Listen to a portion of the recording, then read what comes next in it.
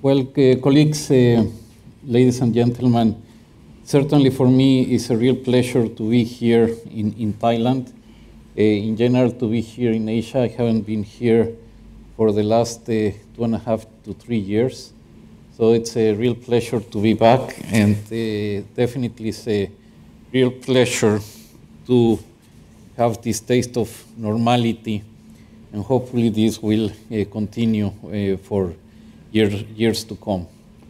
As very appropriately Setha put it in his introductory remarks, for us central bankers, it has been a very interesting period, challenging period, and in a way the type of period that we hope will not arrive, but at the same time, when it arrives, it shows the great benefits that central bank can bring to society. And precisely that's what we will discuss today in different ways or forms. In this very initial panel, we'll discuss issues related to dynamics of growth and inflation, which are very broad terms. But at the end of the day, that's what the people really care the most about. How much are they going to pay for their sustenance? How is their well-being? And that's directly related to growth and inflation. Now, it definitely, before we go into the substance, I want to again thank Sethaput for having put this together, for inviting us to co-chair this event with Bank of Thailand. It's a real pleasure to do that. Bank of Thailand has been a very strong partner of the BIS for the last at least 2 decades, and we not only cherish a lot this the partnership we have had, but in the international community, the contribution of Bank of Thailand has been very important, and we're very happy to have been invited to this birthday party, as you put it. Just for procedure, I understand that this session is on the record and will be live streamed. We have a stellar group of panelists. You know all of them. It is particularly great to have here Christine Lagarde, that came from very far away and just arrived this morning. So it's double privilege to have her here today. So before I start giving the floor to the panelists, let me just complement a little bit of what Sethaput said in his introductory remarks, and let me take the liberty to share some thoughts on the topic to help set the stage. Well, needless to say, the return of inflation has been the defining economic event this year. At the same time, this has bring central bank reactions. This has bring reactions of society. And so we see now very different issues that characterize the economic environment. Rapid rising interest rates, tightening financial conditions, sharp asset price falls, financial market disruptions, even a meltdown in the crypto markets, and a material slowdown in global growth prospects.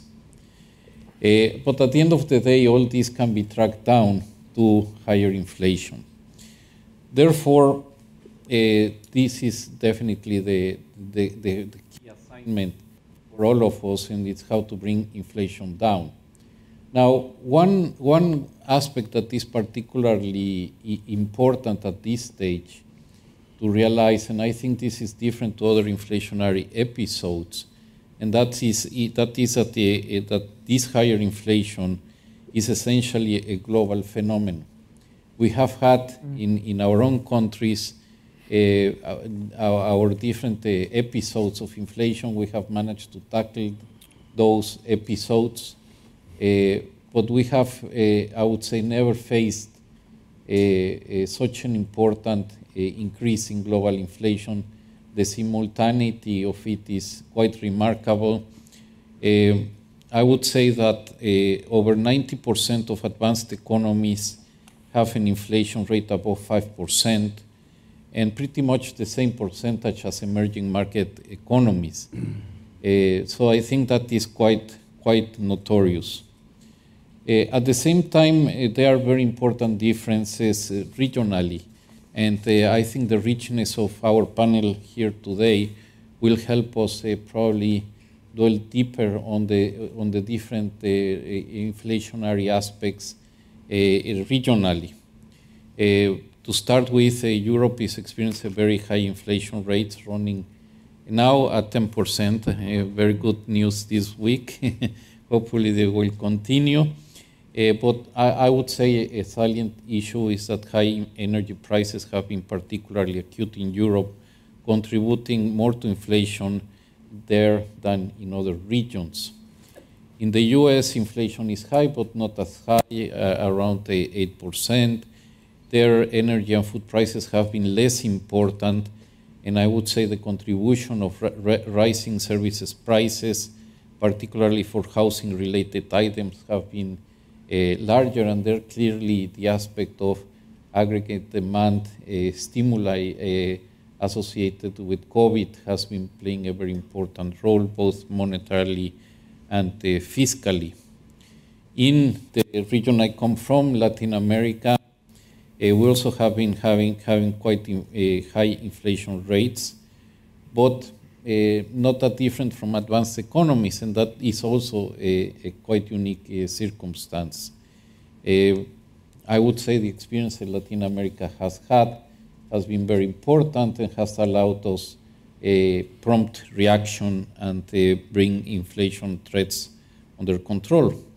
And then we can come here to Asia, where also the story is quite varied.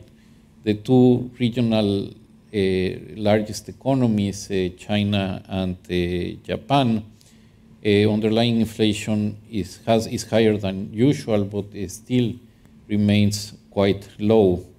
And elsewhere in Asia, headline inflation sits in a narrow range between 5 and 8%. So I think it would be very important to highlight what are the differences, but it's at the same time how the collective reaction to this global inflation will help in the process of bringing inflation under control. And there are other aspects that also need to be highlighted in this process of simultaneous tightening, which is the spillover effects and the challenges that might bring in financial markets, namely how capital flows and exchange rates will adjust and what are the financial stability risks. Now, unavoidably, the tightening of monetary conditions will bring a lower economic growth. Now, obviously, this will manifest itself in different ways.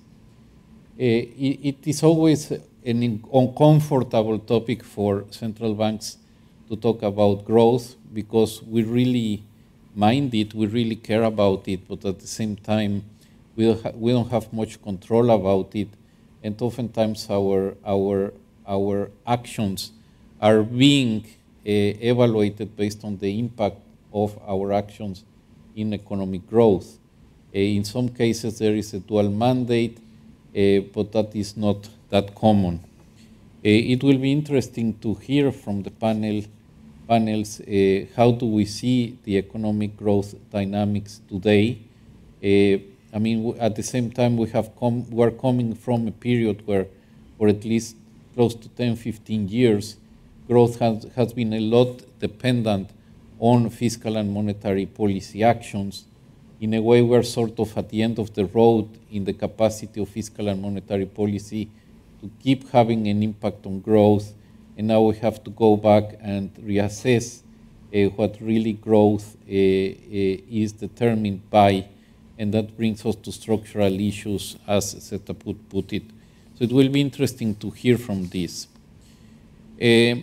In any case, I have the strong belief that the best that central banks can do is to have to assure a necessary condition, although not sufficient condition for growth, and is to have inflation low and stable.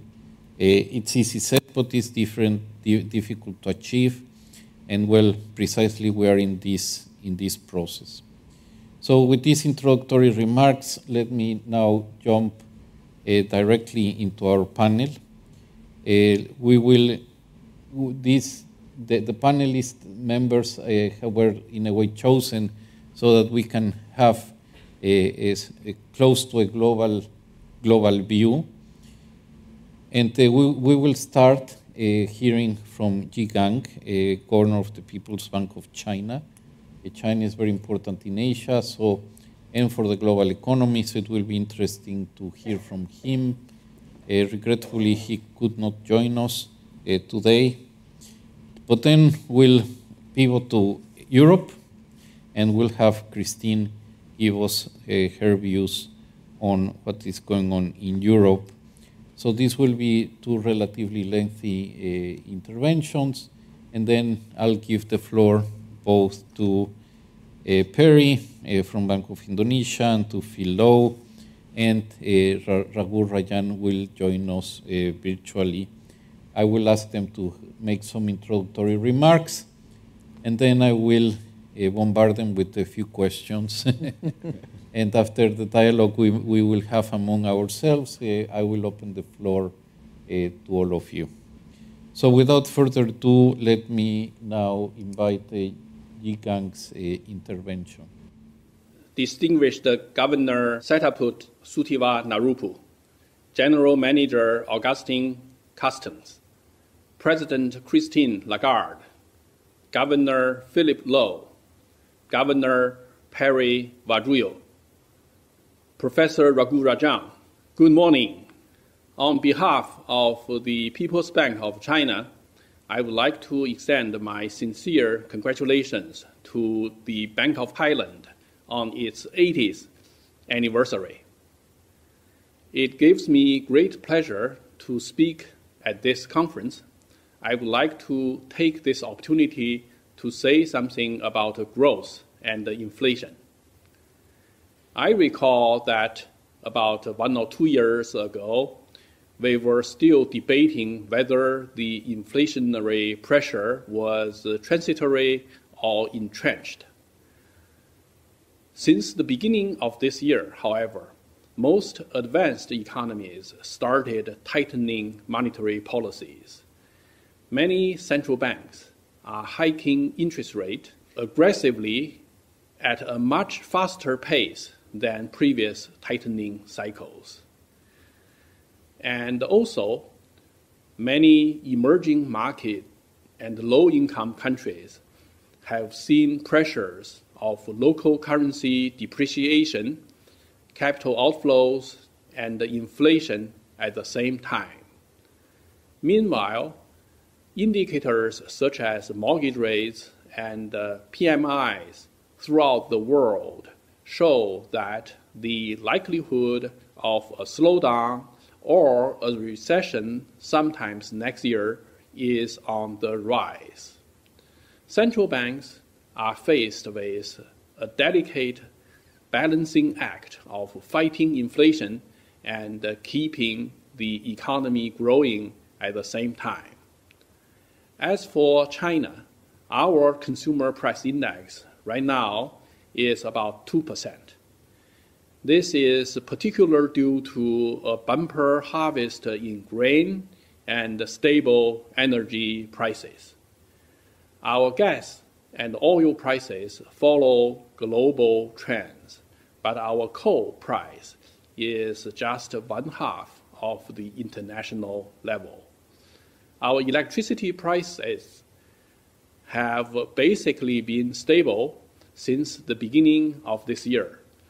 Looking for next year, the inflation forecast for China is in the moderate range.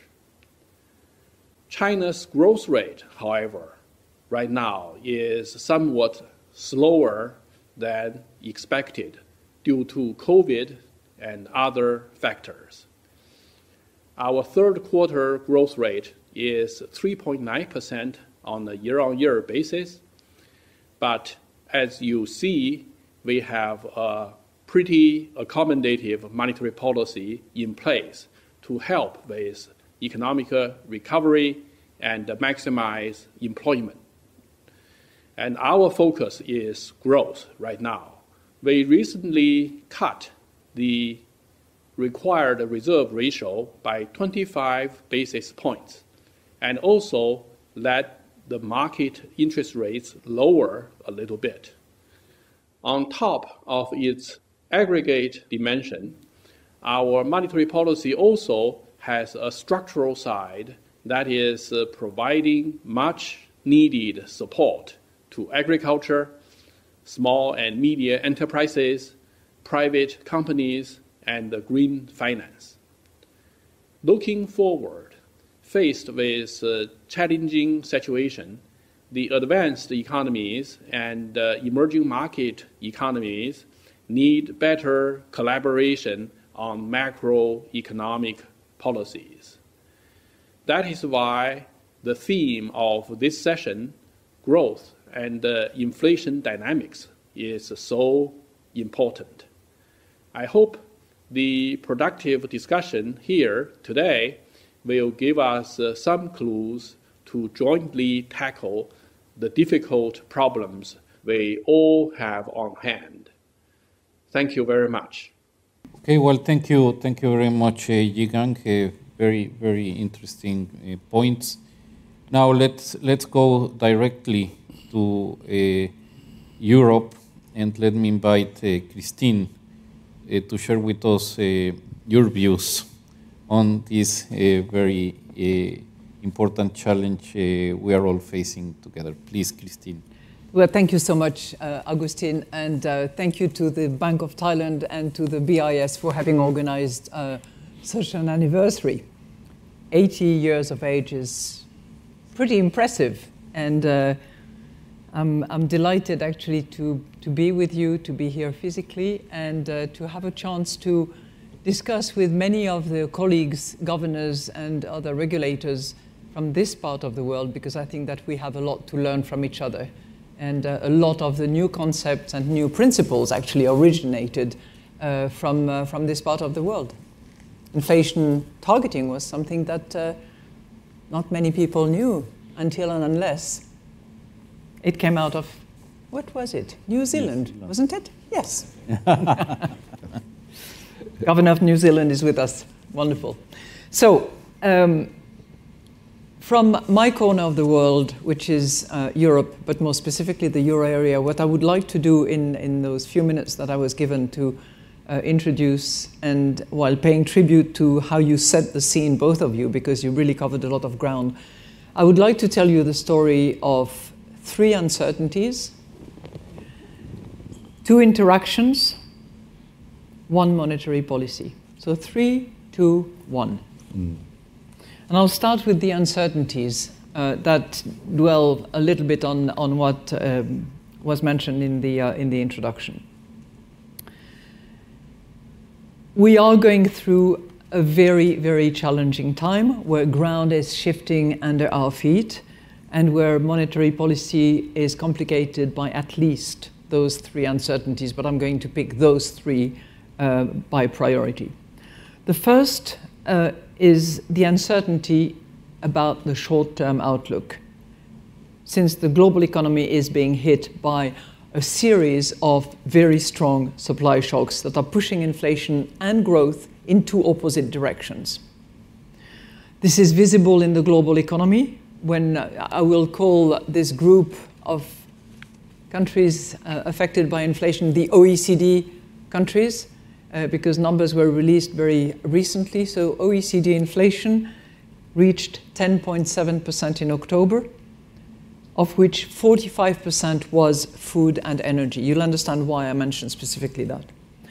The global composite output PMI index deteriorated further in October, with both services and manufacturing falling further below the 50 threshold, and the number that was released this morning goes exactly in the same direction, declining yet again. Well, if you thought that that was bad, it's somehow worse in Europe. So, in Europe, inflation, as you indicated, Agustín, was very slightly down, and we're talking about headline here, but is currently, the latest reading for November was 10%, of which, and that's a number that really matters a lot, 70% was food and energy, as compared with the 45% that I mentioned for the OECD countries. 70% food and energy. The composite output PMI stood at 47.8 in November, so that gives you an indication as well of the activity. That's uncertainty number one. Uncertainty number two is about how these shocks will actually affect supply and demand over the medium term, which makes it harder for us to judge medium-term inflation pressures. So when you look back, you have a succession of what others have called the polycrisis: pandemic, horrible Russian invasion of Ukraine, that have accelerated pre-existing geopolitical major developments that I would call geopolitical shifts, which meant that continuously expanding supply, notably of labor, notably of energy, is no longer guaranteed. So these principles on which we had grown very comfortably in many corners of the world, based on the availability of labor, availability of energy, is no longer the case, and probably for years to come. Three transformations are in play from our perspective in Europe. The first one is the role of China as an exporter of low labor cost. That is in question from our perspective. Second, European diversification of energy mix could mean higher energy prices for a while. And third, the acceleration of green transition could lower fossil fuel investment. All those three phenomena have a direct impact on price pressures and inflation. At the same time, these changes will also have an impact on demand, but the extent and the magnitude will only become clear in time.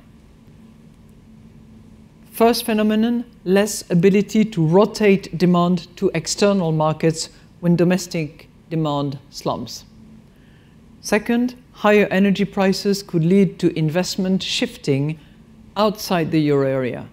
The discussion that was just had yesterday between President Macron and President Biden might be giving us a little sign of hope, but clearly the Inflation Reduction Act is a case in point of an incentive for companies to look elsewhere where energy costs are going to be cheaper and where incentives are also going to be made available. Third consequence as well, writing off of carbon-intensive capital during the green transition. And I come to my third uncertainty, which leads me into my two interactions, which clearly have an impact on these shifting grounds and how we deal with inflation. The first interaction is the interaction between us, central banks, where clearly we are not only seeing, as you said, Agustín, global inflation, but we're also seeing, with the exception of two countries in particular, coordinated policy tightening by major central banks around the world that will certainly have spillovers and spillbacks, but with different effects and different time horizon. The US policy tightening, in particular, is found to affect industrial production as much in the euro area as in the US, and to lower euro area inflation over the medium term. That's for the medium term. But in the short term, insofar as it leads to appreciation of the dollar and a stronger dollar as a result, it can raise commodity import prices and increase inflation. And remember, commodity prices, in particular energy, generally transacted and denominated in US dollars, is 70% of the inflation that we have. Second interaction, so that's the interaction between central banks. The second interaction is the one between central banks and their monetary policies and governments with their fiscal policies. In the short run, in Europe, what we are hoping for, us, central bankers, is fiscal policies that would be based on what we call the triple T's: temporary, targeted, and tailored. Because those triple T policies can actually help alleviate the effect of the energy shocks and put a cap on inflation expectations. That would be the good case scenario. But fiscal policies that create excess demand in a supply-constrained economy might force monetary policy to tighten more than would otherwise be necessary. And regrettably, at the moment at least, some of the fiscal measures that we are analyzing from many of the European and particularly euro area governments are pointing in the direction of the latter category rather than the former.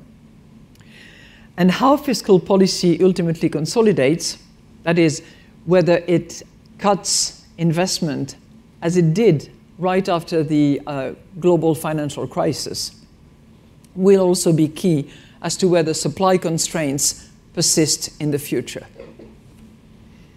Now, given this exceptional uncertainty, I couldn't agree more with Agustín that what we central bankers have to do is to actually deliver a monetary policy that anchors expectations, so that those expectations remain moored to the target, while the various forces that I have mentioned before continue playing out.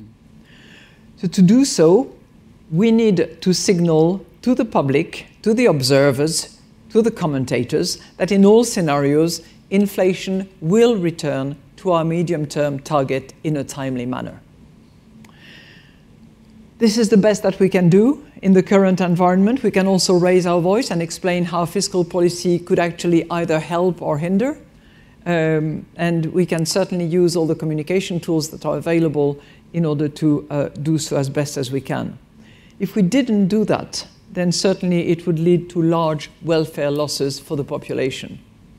The euro area cannot avoid the terms of trade loss that we are facing, which amounted to, in the second quarter of 22, to 2% of GDP.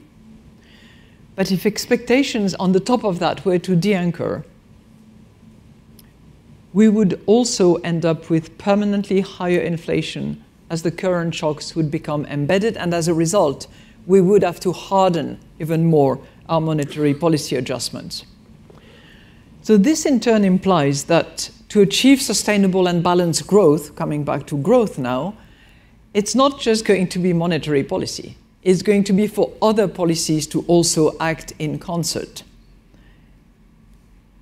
And it has to be different from what we saw over the last decade. Public investment after the global financial crisis was a main casualty in Europe. And at the time, the structural reforms that were so much needed and advocated were not really put in place either. So, euro area government at that time invested around 500 billion less in the period from 2011 to 2019 as compared with the period 2000 to 2009. And after the great financial crisis, the European Commission revised down potential output by between 8 to 10% after 10 years compared with the path that it expected before the crisis. These are the errors, if I may say, that we must absolutely avoid this time around. We need higher investment and structural reforms to remove the supply constraints and ensure that potential output is not impaired by the changing global economy. And that's a big question and an uncertainty that we have. This will be particularly important in the energy sector and in the strategic supply chains. And in a world where external demand is more uncertain, we will also need to strengthen domestic supply and demand through higher productivity growth. This will be particularly true in digitalization. And if you just consider that only around half of EU firms innovated or adopted new technologies in 2021 compared with close to 2/3 in the United States, quite a lot of ground has to be covered. But it can be covered with the right policy mix and with actors working together in a slightly different fashion than what they did after the global financial crisis. I'll stop here. Thank you very much, Christine. As usual, very well structured your commentary. In particular, I like very much this 3-2-1 formula. Very clear. Now let me give the floor to Phil Lowe. Please, Phil, the floor is yours. Thank you very much, Augustine, and I'd like to extend my congratulations to my many friends at the Bank of Thailand for reaching 80 years. It's a fantastic achievement. What I'd like to do is to briefly talk about the situation in Australia and then to continue the reflection on the change of global inflation dynamics. The inflation situation in Australia is very similar to that in most of the other advanced economies. Inflation's 7% at the moment. It's expected to go a bit higher, but then to start coming down next year, and we think it'll take a couple of years to get back to the target range. Inflation expectations are still very well anchored. Wage growth has picked up, but at the moment it's not at a rate that's inconsistent with inflation returning to target, which is good news. Our real economy has performed really well.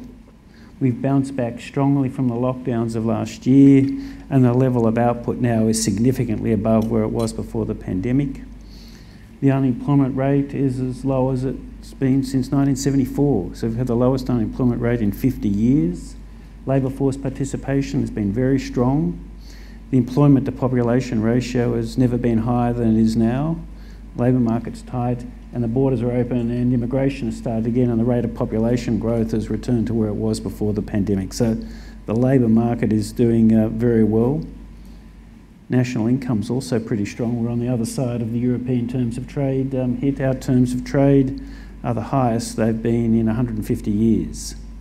So national income is strong, the labour market's strong, and the economy's bounced back. And domestic spending so far has been resilient in the face of higher interest rates. Partly that's because of all the saving that was done over the past couple of years when people couldn't spend and the lockdowns were in place. So to date, the real economy has been very strong.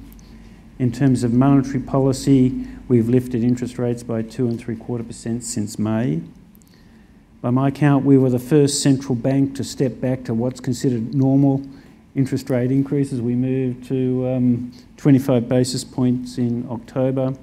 We did that after having made 4 moves of 50 basis points. That decision was really grounded in the recognition that we've already made a large cumulative increase in interest rates, and there are lags in the implementation or the effects of monetary policy on the economy. And I think it's quite possible that the lags will be longer this time, partly because of all the savings that people did in the last couple of years.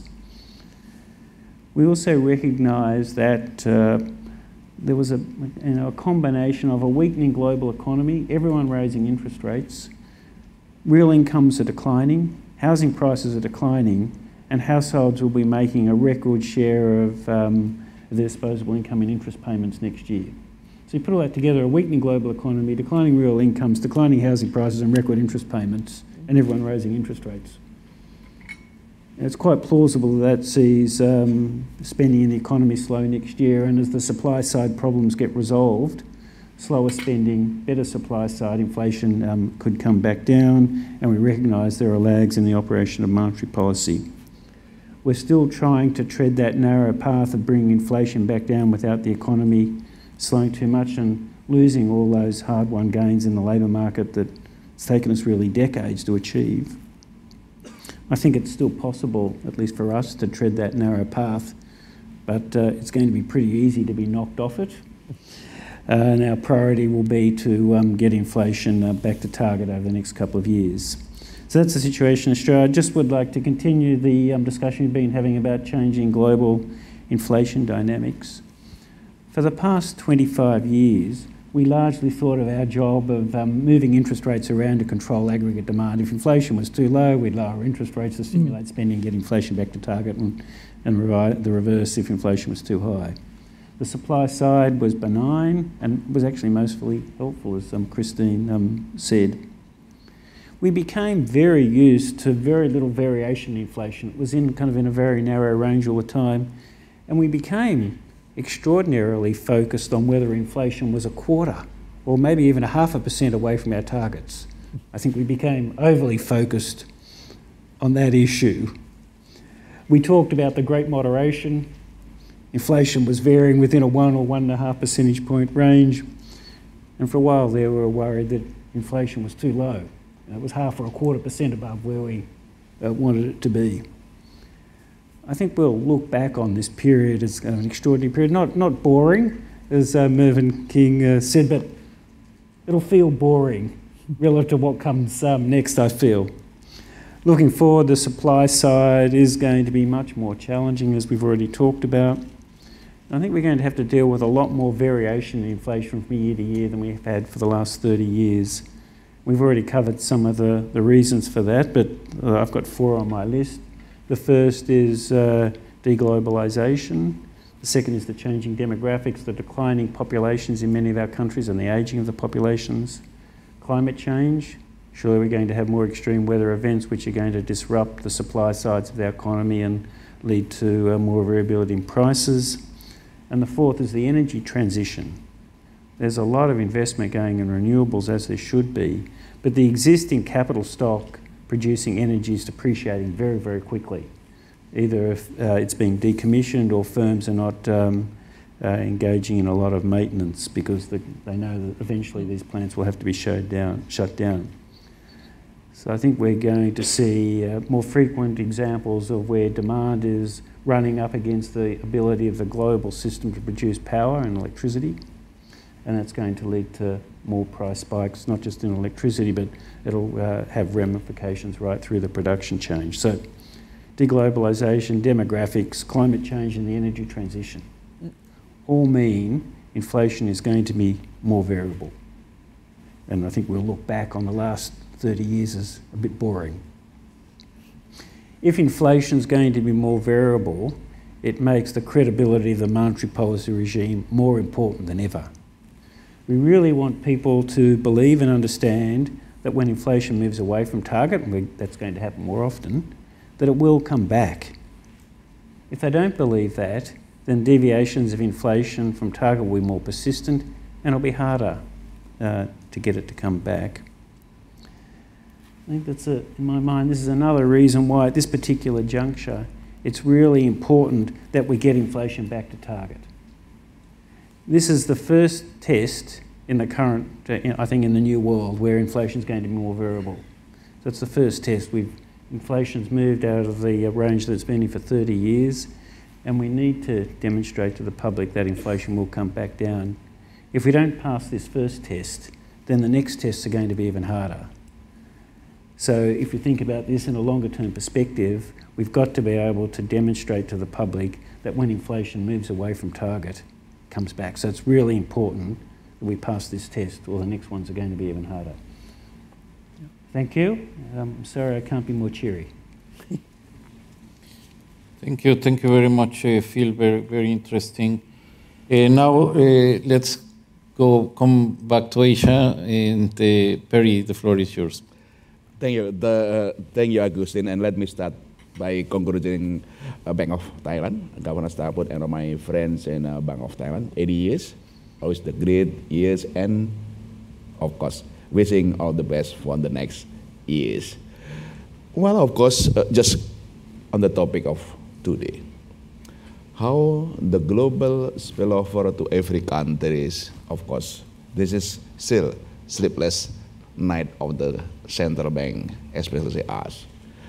But that will also depend on especially two things, how the impact of the global spillover to region as well as a country. One, the state of the economic development of the country. Of course, Christine already mentioned, US, Europe, both the inflation dynamic is coming not only from the supply, also the demand side. Intertwining between the two, the dynamic more severe there. But in other countries in Asia, we just recover. Indonesia, for example, we are still on the territory approaching of zero output gap. So our inflation is still more on the supply side. Cost, food, energy, global price, food rather than demand. Then I think many countries, emerging countries, also facing the same thing. One, in emerging country, Indonesia, including that our inflation more supply driven rather than intertwining with the demand driven. Second, Christine, right, how the policy respond, especially not only from the central bank credibility, but also the coordination between fiscal and monetary policy. Because to address the inflation from the supply must coming from fiscal. The demand is coming from monetary. This is also very important. And Indonesia also fortunate that we have very close coordination between the two, the fiscal monetary policy. Let me just go into detail. We are grateful our inflation is coming down.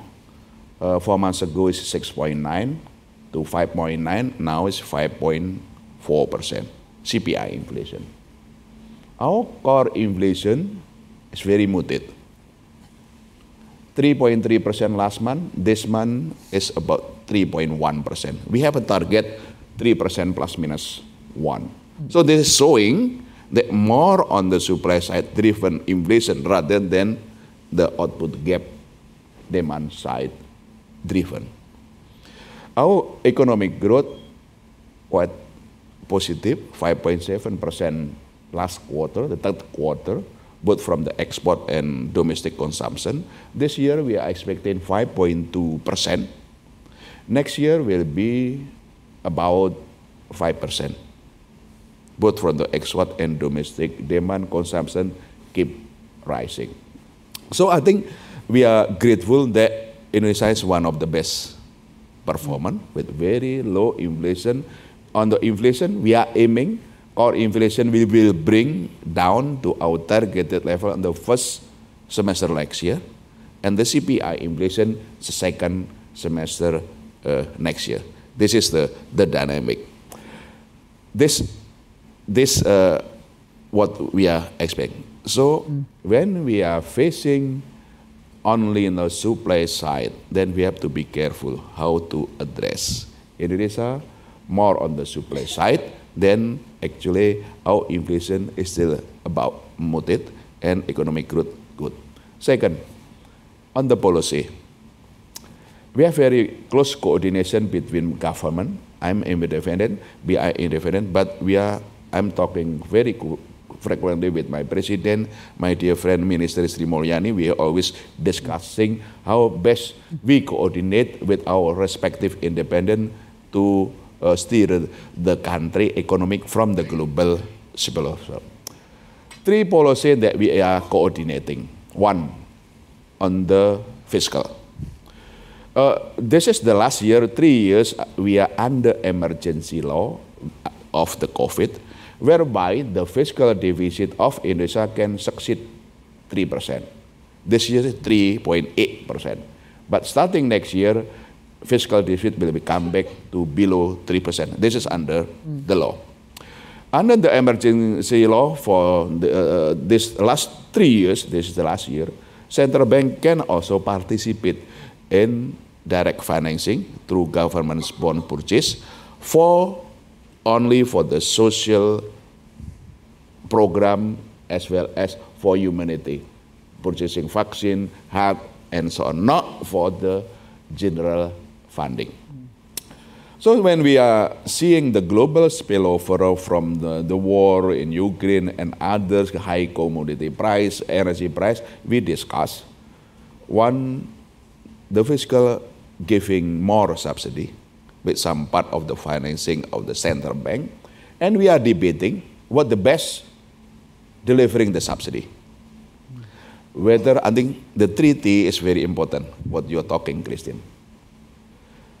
Fiscal subsidy, whether for the social program or some part of the price subsidy.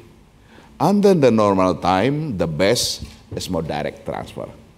Don't go to the price subsidy. But when we are facing this is high commodity price and energy price from the global. Then we allocate more on the price subsidy and some part of them from the social program. Thereby, with giving subsidy to the price subsidy, our inflation relative muted. This is what we have.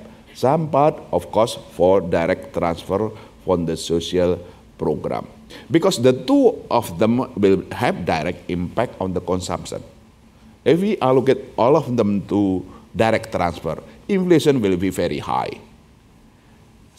Consumption will be also being driven down. And of course, the policy response of the central bank will be more severe. So we are grateful to have coordination there, more subsidy, price subsidy, as well as the social program. That's why we are having inflation very low. Second, on the monetary policy, of course, we are quite responsive. We are front-loaded, preemptive, forward-looking. Over the past 4 months, we already increased 175 basis points from 3.5%. Now it's 5.25%. I'm waiting for Bill to do your policy, and also the Fed fund rate, how it's actually do. This is preemptive, forward-looking, and front-loaded interest rate response is very important to bring down, to mitigate the inflation expectation. Our inflation expectations coming down very rapidly. Close to 7% 4 months ago, 6.9%, but now already approaching to 5.5%, approaching to our forecast. So the gap we are measuring between consensus forecast and our forecast, internal process. Now is the difference is closing. 4 months ago is very high. We are forecasting back then 6.1%, but consensus forecast is 6.9%. But after we are aggressively responding to interest rate, then the gap between consensus forecast and our forecast is narrowing. It's almost the same. Second, on the monetary policy, this is probably, we always debate with Bill and Christine on the exchange rate. For emerging countries, including Indonesia, exchange rate policy is a matter. Because when we are facing high energy price, at the same time, very strong dollar. Dollar year to year, probably appreciating by close to 25%. The dollar index was 114, now it's already declining. Our choice, whether we want to depreciate also with 25%, or we have to narrow those depreciation. That's the choice. So we decided to narrow, to lower the depreciation, which is actually our aim is to address the imported inflation. The nominal exchange rate pass-through is very small, about 8 to 11 basis points for 1% nominal depreciation to inflation. But when we are facing with $90 dollar energy prices, oil prices, those nominal term to domestic inflation is very high. So this is why we do intervention in our exchange rate policy, of course, to reduce the volatility, but also to mitigate the imported inflation. That's the reason why our inflation relatively low. First, fiscal subsidy. Second, aggressive interest rate response combined with exchange rate stabilization for imported inflation. And lastly, this is particular, probably not being happening in Australia, Europe, but many happening in emerging countries, including Indonesia, when we are facing 16 million island, the food price. Food price in Indonesia consists of 20% of CPI. When there is high commodity price, global energy and food price, the supply and distribution and nationalists become disruptive. The third policy that we introduced under President Joko Widodo direction to the local government, and Sri Mulyani also giving incentive to local government, the national movement to fight the food inflation. And both Bank Indonesia and Minister of Finance going there to persuade and to coordinate with local government. We have competition. Whoever the local government can beat the food price, then we are giving award. About 4 months ago, the food price about 10.3%. You can meet where 10.3 times 20% of the CPI is a food price. How much it's contribution to the food price to CPI? But now our food price coming down rapidly to 5.4%. This is actually direct, intervention of supply and distribution of production. And when you are facing divergence in domestic supply chain, is very important, and this is very effective.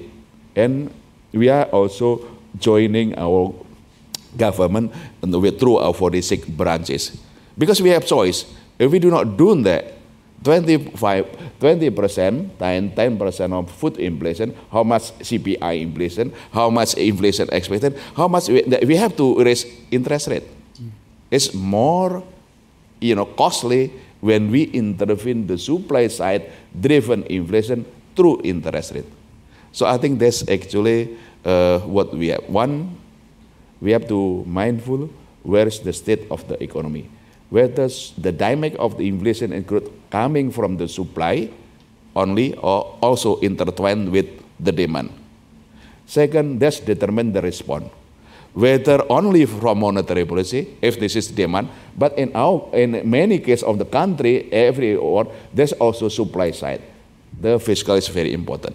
The fiscal, the treaty of Christine mentioned, I think we may debate normal time, prices with this bad, is wrong, but in this time situation is needed. Otherwise, our inflation is very high, interest rate response is very also, very high. And of course, monetary policy is the standard that we know, credibility, quick interest rate response for emerging market, of course, intervention stabilization of exchange rate. Lastly, to be innovative in emerging country, I don't know in South Africa, but in our Indonesia, direct intervention of the food price matter. Thank you. Thank you very much, Perry. And now, last but not least, let me give the floor to Raghuram Rajan, a very good friend of all of us, ex-Central Bank Governor of Reserve Bank of India, great professor at the University of Chicago. So Raghu, the floor is yours. Great to have you here. Thank you. Thank you, Agustín, and sorry to be like big brother watching all over you up here. Thanks to the Bank of Thailand and the BIS, and congratulations to the Bank of Thailand on your 80th birthday. Let me wish you a long and independent life. So I don't have a central bank to run. So let me take the independence I get to ask a question, which is, why do we have this great inflation, and to what extent is monetary policy to blame for it? It's too early to levy blame, but the reason I'm saying this is really to think about how we sort of set policies for the future, including in this fight against inflation. And let me just explain what I mean. Clearly, we've had various unexpected shocks: the pandemic, and as well as the supply response to the pandemic, the war, and the tremendous fiscal response in many industrial countries. But still, there is a question that can be asked, which is, was monetary policy too accommodative for too long, given the enormous fiscal as well as supply chain effects that were emerging. And as a result, have we been forced to raise interest rates overly rapidly in order to catch up with attendant stresses on the economy? It would have been nicer if we had started earlier with longer time to observe the actions, and perhaps that would have shielded us from the possibility of mistakes down the line, of being perhaps a little too contractionary eventually. And I want to point to what the BIS said in its annual report, which I thought was very, very thoughtful and insightful, when it described really two inflation regimes, a low inflation regime and a high inflation regime. That suffices for what I'm going to say. In the low inflation regime, sort of shocks are essentially absorbed. They don't precipitate correlated moves in prices elsewhere, and you get higher inflation. Effectively, nothing disturbs the regime, and that looks like what we had between the global financial crisis and the pandemic.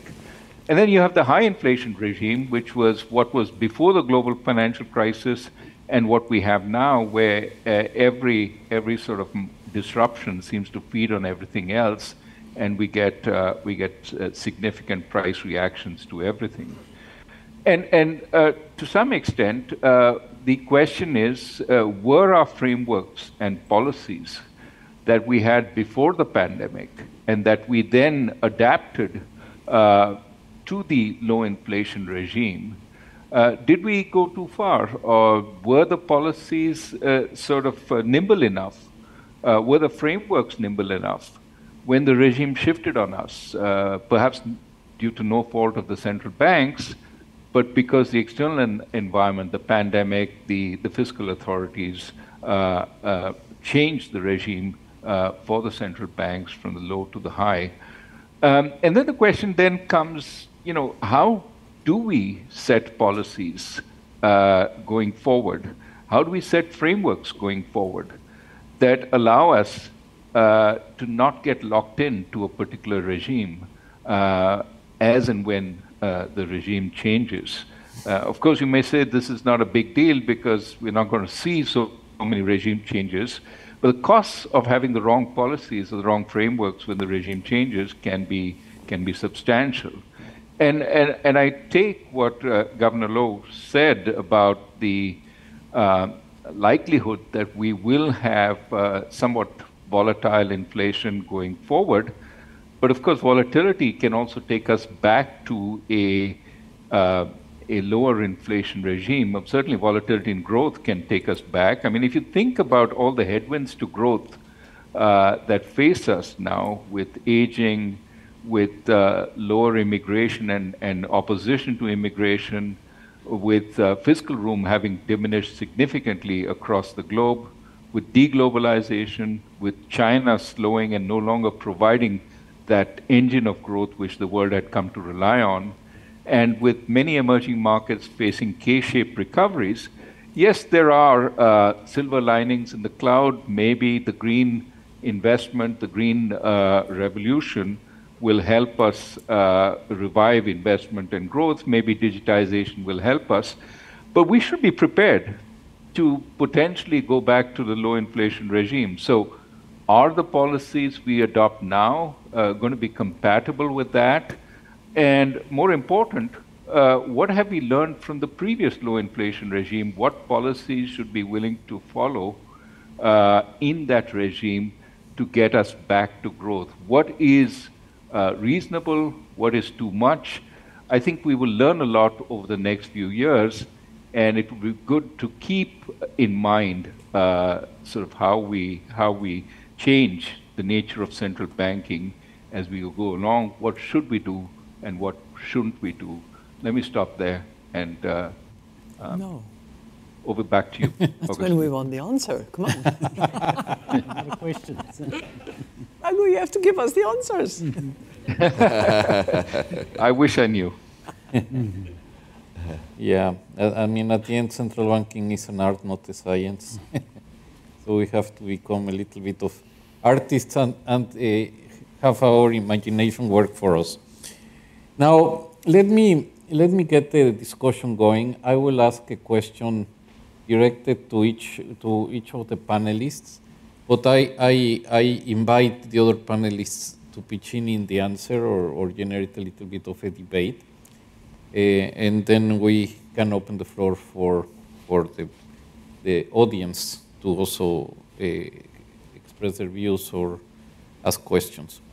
So let me start with you, Christine.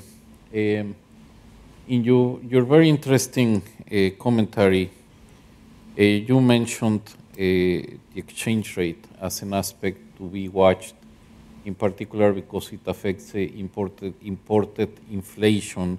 And this is something also that Perry mentioned in his intervention. And I can say that, for example, in Latin America, a good motivation for early tightening was precisely to avoid the exchange rate channel as a process of affecting inflation. Traditionally, advanced economies do not necessarily take that much pay that much attention to the exchange rate, just because there are large economies and the external sector relatively is not that big. But this seems to have changed. It probably has a little bit to do with the global nature of inflation. But in any case, it would be interesting to hear from you, Christine, if you can give us a little bit more of light on how the exchange rate plays a role in your policy determination, and how are you focusing that aspect? Well, conventional wisdom will tell you that we do not target any exchange rate. Yes. Okay.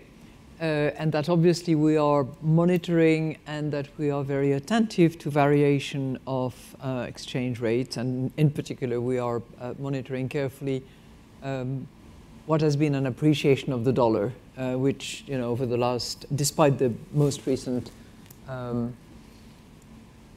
depreciation relative to the euro, has been in the range of 12 to 13% in the last 12 months.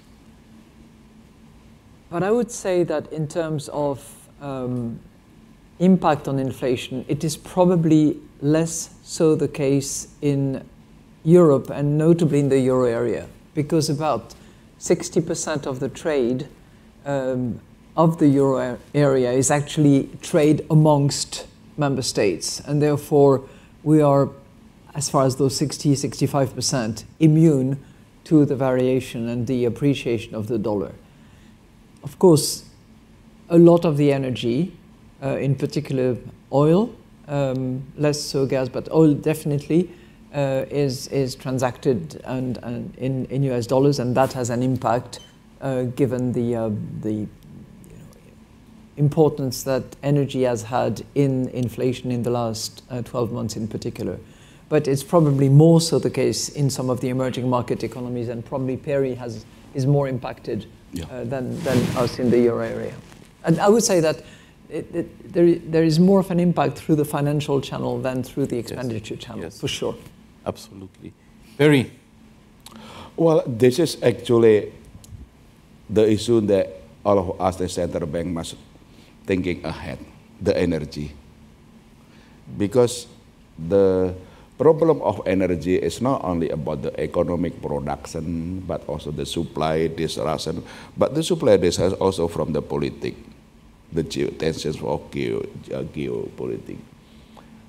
Second, I think the problem, as Bill also mentioned, will be lingering for some time, but because the energy transition take years. So we have to face the problem of inflation and the ramification of the growth dynamic going forward from the energy. Then how we have to respond in that?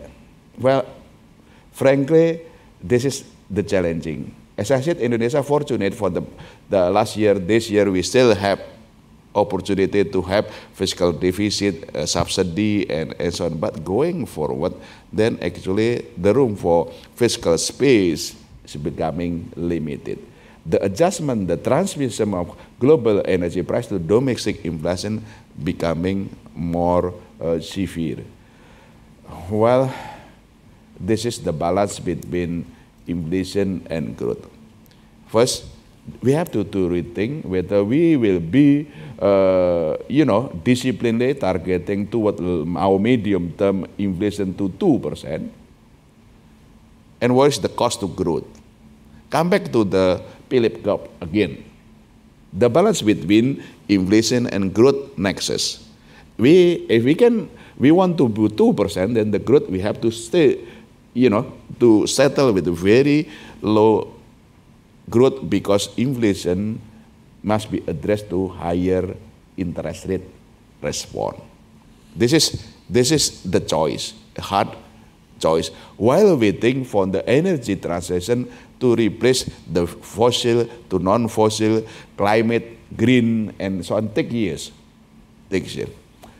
That's on the inflation and growth dynamic and how we have to respond both from the fiscal and monetary. Second, on the financial sector, this is also a challenging. Even now, I also frequently, Christine, being complained by my fellow bankers and even my investment manager, because they want, and we also, from the government central bank, we want to transition to energy. Developed country able to develop a good project, but emerging country like us, we have to still learn. Developing the green project is not easy. The requirement, the environment, and also the structure of the project. Once we do that, the structure of the financing, and then have to come to our bankers and investment bankers. Now they face with the investor. The investor demanding the transition cannot be 5 years. The transition of the energy for the financing must be now.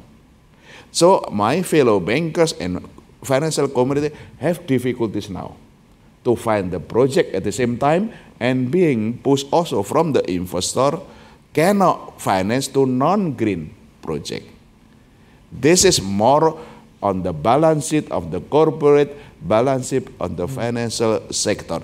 This is where BIS, Agustín, when we are talking about macro, monetary, macro prudential policy framework, in the theory, the framework easy. When we are facing monetary, macro prudential, facing inflation, dynamic, growth dynamic from the high energy price and take time for transition. At the same time, the financial stability issues facing the problem now, where the banking have difficulties to raise funding because the zero finance movement from the investor.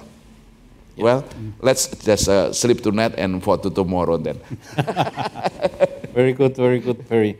Now let me move to inflation variability and the shift between regimes, an issue that was mentioned by Phil and Raghu. Phil, how do you think the addition variability or the enhanced variability in inflation will affect precisely or should affect the monetary policy frameworks? I mean, in a way, the previous regimes meant that we had variability of relative prices, but those variability of relative prices did not fit or did not provide information about future inflation. I think when you shift from one regime to another is when people are extracting information not from relative prices but from the variability of inflation itself. So analytically, how do you think we should focus on this issue? And yes, Raghu, I think I would also invite your thoughts on this issue. Yeah, well, that's a tough question. I'm not sure I've got the answer, but what I do know is that even if the world has got more supply shocks, it doesn't reduce the need for us to focus on inflation as our core objective. So we've got to keep in mind that our main job is price stability. I think over the last 30 years we got trapped in a world where we thought price stability should be defined in a particular way, that inflation gets kept in a very narrow range. I think it's unlikely we're going to be able to do that in the future. Inflation's going to move around a lot more, isn't it? And that doesn't mean that we can't hit our inflation objectives. I think we can still do it, but we've got to be able to demonstrate to the public that when it does move away, it comes back. And this is why I think in the current episode it's so important we're able to do that. It's going to be harder for the private sector to work out what shifts in the general level of prices and what's relative price shifts. So that's going to make it harder for resource planning. But our job will be to make sure that this variability, we always return to the target, and then inflation averages 2 or 2.5% in our case. We'll just live with more variability. And we've got a job of explaining that to the public. And I think also explaining that we've lived through a period where we were able to contain inflation in our range, but we're probably not going to be able to do that in the future. And so there's an education role to go on as well for us. And the other thing that I think Christine touched on this is if there are more supply side shocks, the best response to that is flexibility on the supply side, to addressing the supply side so that when these shocks come that things can be, adjustments can occur relatively quickly. We can't, as central banks, do very much about that, but the political and business class can. So I don't know how it changes the analytical framework, but I know it doesn't change our basic job of delivering a low rate of inflation that averages 2 point something. Let me push a little bit more, and then I give the floor to Raghu. I mean, and let's go back, let's say 18 months. 18 months ago, we were trapped a little bit in this debate between, our framework, part of our framework says that if we are looking into even a sequence of relative price changes, that doesn't necessarily mean a generalized increase in all prices. And sort of the doctrine in central banking would say, let's just look through it, you know. So in a way, we sort of had an initial reaction, or our reaction function in a first instance was, let's wait and see, you know. But then, you know, I guess relative price changes were combined with aggregate demand shocks, and it became generalized. Now, do you think that this should make us to be a little bit less patient about how to digest or internalize relative price changes? Do you think the problem is how to identify relative price changes? I mean, it might be that we are invited to have a more proactive monetary policy. No, not necessarily, because we've just come through a truly unique period. We had a sequence of supply shocks. It just wasn't one, it was a sequence. And the starting point was interest rates at a record low level. In most of our countries, interest rates were at zero, which is incredibly unusual. It's unusual to have a sequence of supply shocks. And I think the other dynamic, and this partly goes to Raghu's question about where we got the inflation from. We talked a lot about the supply side, but there was a huge amount of demand stimulus. Yeah. I know in Australia we had a very much an insurance mindset. The pandemic was so dire, the economic consequences of that were truly catastrophic, we thought, and that there would be deep and protracted scarring in the economy, perhaps for years. And with monetary policy and with fiscal policy, we wanted to provide maximum insurance to the society against the truly worst possible outcome. And it turned out we didn't get the worst possible outcome. And we got a vaccine, people got vaccinated, and we bounced back fairly quickly. So we didn't need the full insurance policy. But the full insurance policy imparted a lot of stimulus into the economy at a time when interest rates were zero and we had a sequence of supply shocks. So it's a truly unique period. I think going forward, we will hopefully be able to return to a world where we can look through supply shocks, provided that the public is convinced that inflation will come back to target when we get hit away. This is why I think the current episode is so important to demonstrate that we will do that. If we can do that, then as long as we don't get hit by a sequence of supply shocks in the future, possible, but if we don't, then we'll be able to look through and go back to the textbook. Inflation goes up for a while, but then it comes back painlessly. But we've got to show that we can bring it back now to make that happen. Absolutely. Raghu, your thoughts? Well, let me try a different tack, which is why were we so willing to label these relative price movements and not recognize that it was perhaps a little more than that? And part of it may well be that our instruments, right? Remember, the whole idea behind quantitative easing working was that one of the elements was we're not going to raise interest rates until we end quantitative easing. And then we will be willing to raise interest rates, right? And the whole point about quantitative easing working as an instrument was, we're going to give you a line of sight about how long this is going to endure. And so you should be confident we're not going to raise interest rates until it ends. And we're going to be very, very open about when that is going to happen.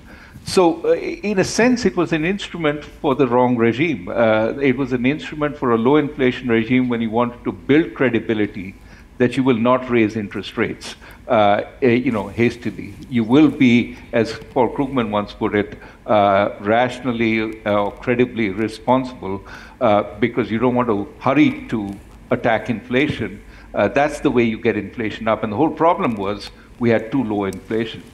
Now, arguably, that was what also constrained us. Whether it was, we didn't recognize the inflation building, but also whether we were actually waiting for our instruments to play out, wanting to preserve them for the next time we had low inflation. If we broke the credibility this time by acting too quickly, then perhaps the instrument would not be available the next time we had low inflation.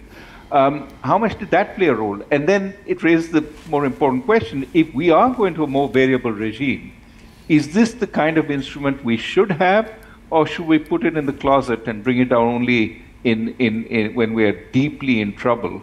I think that that's what I was in a sense referring to in going back and examining what constrained us. Yes. Yeah, I want also to echo what Philip was saying, because there was something so specific about what we've just been through. When you look at how brutal, how rapid the energy shock was, I mean, in and of itself, you should have probably doubted that it was transitory, that we were going to see it through because of the brutality, because of the rapidity at which it overwhelmed all of us. But that's not enough. I think there was, on the top of it, the geopolitical changes, the shifts, the transformation that were in play, that associated with it, actually transformed that episode. If you compare it with the oil crisis after the Iraq War, it didn't last long. It was about 6 months, and then prices came back. But if you look at what happened when OPEC formed and coalesced and concerted, and the Iranian revolution, those were much longer developments because it was associated with not only the oil crisis, but also transformation that were going to restructure relationships. We had pretty much the same kind of situation now, which maybe we had forgotten, but certainly for which we were not equipped for the reasons that Raghu has just mentioned. And if you combine that with something which to us is quite mysterious, which is the rapid pass-through that we are seeing at the moment. Yeah. Between producers' prices to industrial prices, the speed at which it's going through, not entirely, because I don't think that we've seen the end of it, but a large amount of pass-through in such a short period of time is also something that is very unusual, and we were not used to. Excellent. It might have to do with supply chain problems and so on, which makes it a really complex environment. Perry? Well, let's take a moment, not only looking the problem on the monetary. We have in the game theoretic approach, we have two objective, inflation, which is also coming from demand and supply, right? This is inflation and growth dynamic. There's two instruments. This is monetary, interest rate, and fiscal. We learn if supply side inflation, the dynamic must accrue from the fiscal, right? The demand is from the monetary. This is game theoretic approach, the dynamic that we are facing. And Kristen just mentioned, the dynamic is very quick because what we are facing globally. So what is the solution? One choice, let's do the corner solution. Just whatever the inflation coming from, just bang with monetary policy. Forget about the fiscal, right? Well, we can tame the inflation, of course, very severely with high interest rate. The outcome will also very volatile, very up and down growth, because the growth is just residual. This is the corner solution if we only address the two objectives, the dynamic inflation and growth, only from monetary policy. This is one corner solution. Or we want to opt for the Zuckerberg solution in the middle. This is probably more ideal.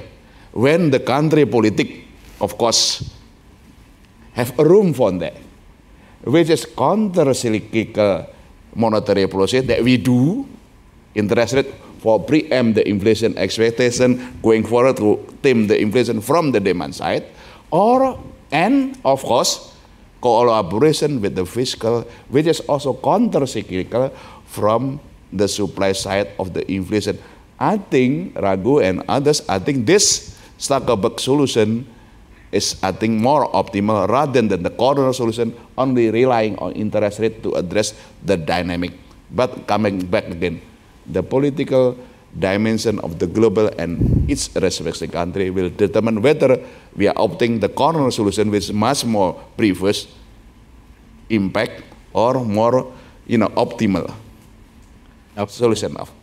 And we have learned that at the end of the day, it's not always possible to have the coordination, but we have also learned that if there is a fair amount of congruency between both policies, we can end up with a terrible result. Yeah. So we have addressed many very interesting issues about central banking. We have a few minutes to see if any of you have a question for any of the panelists. Yes, please. Here, the mic is coming.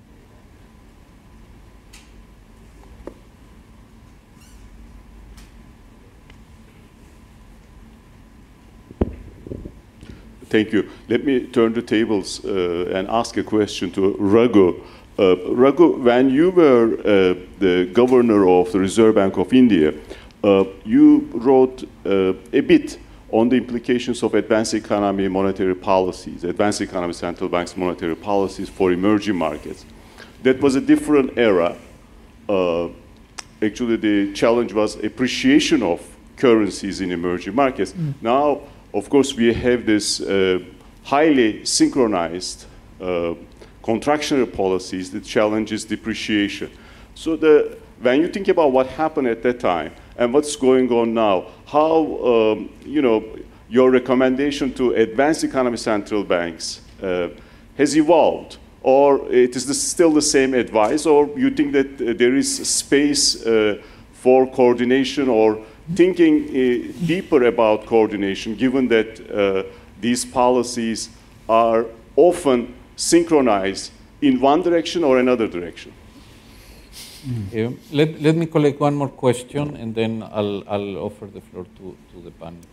Setaput, please. Yeah, question for Philip. If you take the stuff that you've been referring to and some of the other panelists have talked about, one, probably greater variability in inflation. Two, maybe greater relative price shocks. Three, maybe sometimes a need, if it's coming from the supply side, to look through inflation. Does that add up to a situation where we should think about widening the bands of our inflation targeting framework? Any other question? Let me add one last question for Christine. Christine, you are, from my knowing you for so many years, you are a master in communication. So how have you dealt with your challenges as central bank governor? I mean, what, given your past experience, what is so unique, or what advice do you have for central banks in the communications field? Having the advantage of both coming from the outside, but now being in the inside. So let me start first with Raghu and then go with Phil and then. Well, I was going to add a question for Christine, which is following on Agustín, which is, Christine at the IMF was fantastic in coining, very brief terms, fully describing the regime we were in. I remember globalization, lowflation. I mean, these are all terms of what would you characterize the current regime by, what we're going through right now. But to the broader question, I think the emerging market central banks have done a wonderful job this time in anticipating the necessity for a rise in interest rates. Many of them have been moving for some time, Brazil and Mexico. And to some extent, people keep asking where is it breaking in emerging markets? And of course, many are under some stress. But given the rapidity of interest rate rises in industrial countries, it is quite remarkable that so far some of the stress has been well borne by the emerging markets. And I think that's because we've learned the lessons over time. We sort of know what to expect.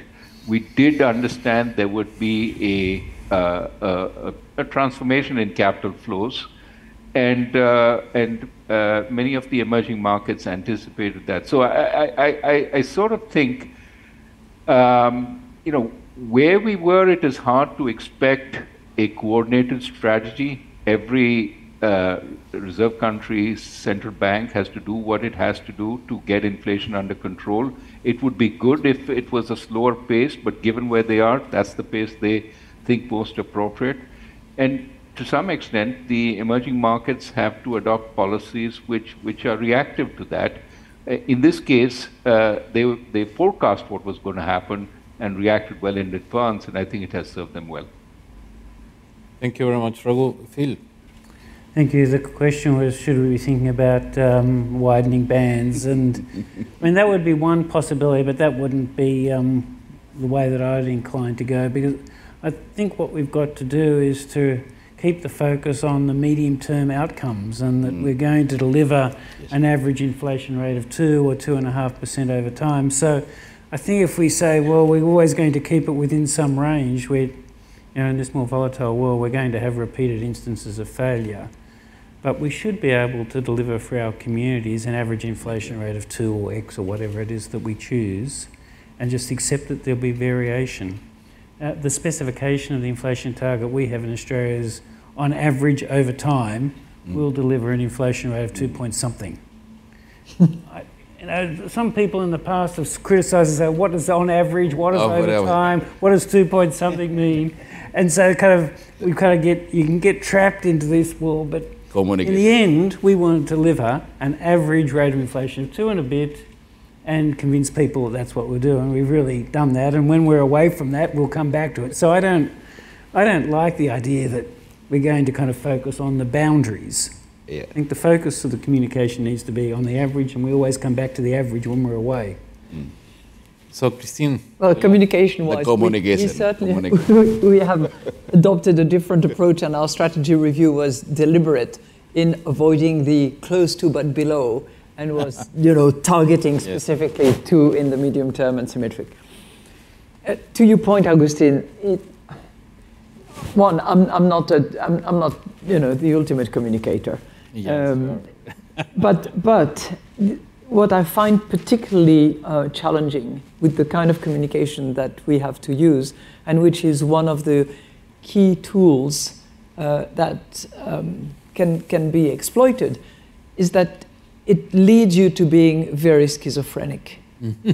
Because you have to, you address a particular audience which is attentive to every single word, comma, inflection of voice, movement of your eyebrows, different calibration of association of words. And then you have the other audience that doesn't understand anything that you have said to the first audience. And yet that second audience has to be convinced as well, because inflation expectations, of course, are the products of all these wonderful forecasters, surveys, and professional but it's also going to be the consumer's expectations that will drive the show. And it leads you to having to try to avoid inconsistencies between those two languages that don't talk to each other, and those categories of audiences that ignore each other, and probably rightly so. Very well. To Raghu, I'm going to think about it, but I would say over to 2 by all accounts. Very good. Well, colleagues, thank you very much for this very lively debate, very interesting positions. I think it has illustrated very well the nature of our huge challenge of dealing with an ever-changing dynamics of inflation and growth. So please join me in giving a hand to our panelists. Well done. Thank you.